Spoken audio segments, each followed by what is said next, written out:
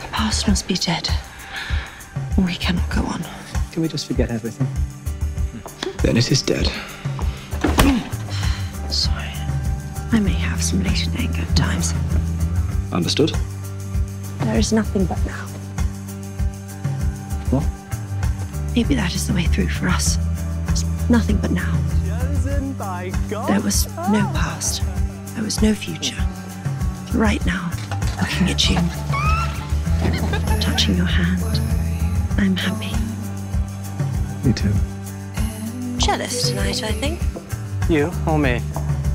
I suspect, honestly, both. Powerful love.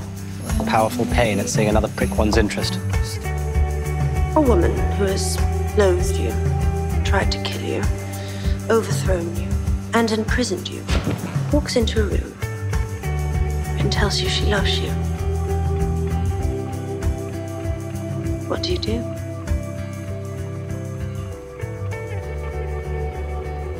First, try and start breathing again. And then?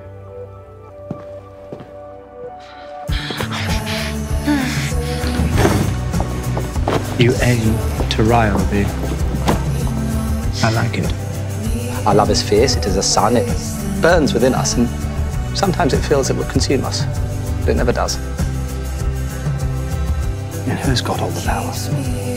The one who made a mistake and knows he will never stop paying, but is happy to pay. Or the one who is wronged, and has a stick to always beat the other one with. Make me forget.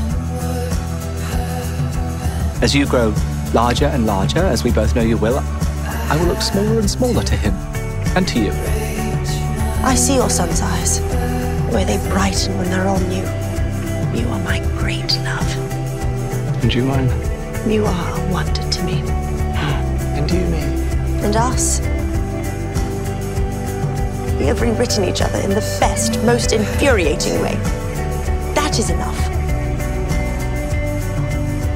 I love you. My whole fucking heart and all my body and whatever ineffable spirit animates me. Everything.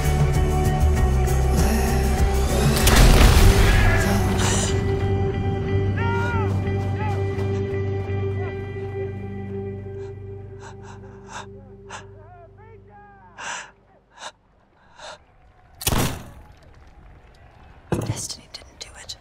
I did it.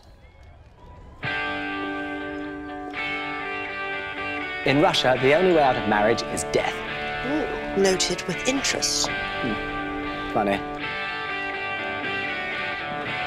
I think you're both exceptional people, and that makes it hard. You live life at its edges, and This is why we're perfect together. the edge of anything is sharp, so you wound each other merely because you are you.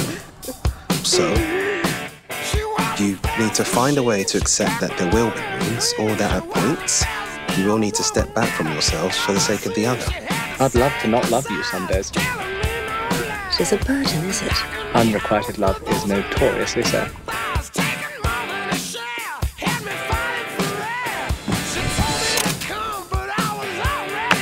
My patience is wearing thin.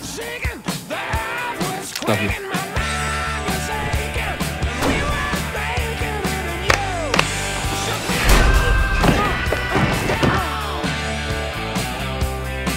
Father used to say, when a woman wants to kill you, you're in business.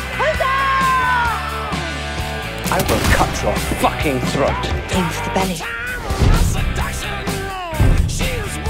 Fucking believable. I'm about to cut your throat and you're making jokes. Perhaps that is why you love me.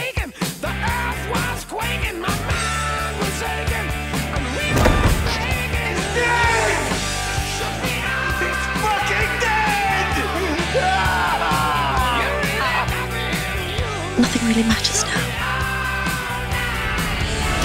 And I can pretend it does. But it doesn't.